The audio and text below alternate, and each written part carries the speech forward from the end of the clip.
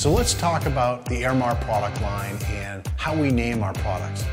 There's a lot of confusion there. People don't know B's and TM's and C's and LH's and LM's, and there's an alphabet soup out there that goes along with our names. And some people, they get confused and they want to know why. So here's a really quick explanation for that.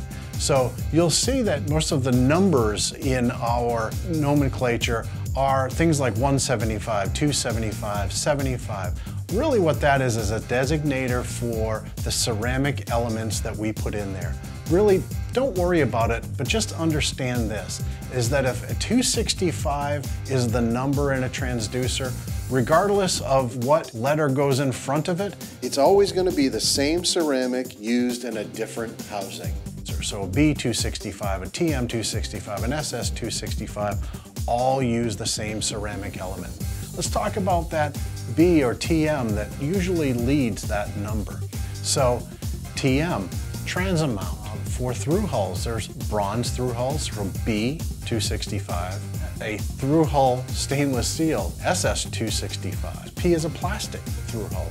B bronze, stainless steel is SS, P is plastic. From there, we get some combinations. PM, that's a pocket mount transducer. That's designed to go into a pocket that's custom made by a boat builder. A CM is a cavity mount. That's designed to go in a cavity that's affixed to the outside of the hull of the transducer. And you'll see things like M or R, and those are designations for transducers that go on the outside of the hull but don't necessarily go through the hull. So understanding the letter in front of the number tells you how it affixes to the boat itself. Now, particularly on our chirp transducers, you'll see an alphabet soup at the back end of it, and that's L, M, H, and HW. That's low frequency band, medium frequency band, high frequency band, and high wide frequency band.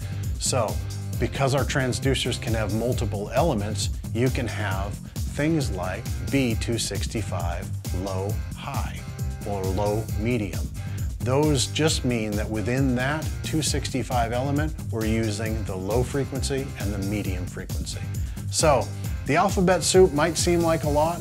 All you need to worry about if it's Airmar, it is the best transducer that you can get.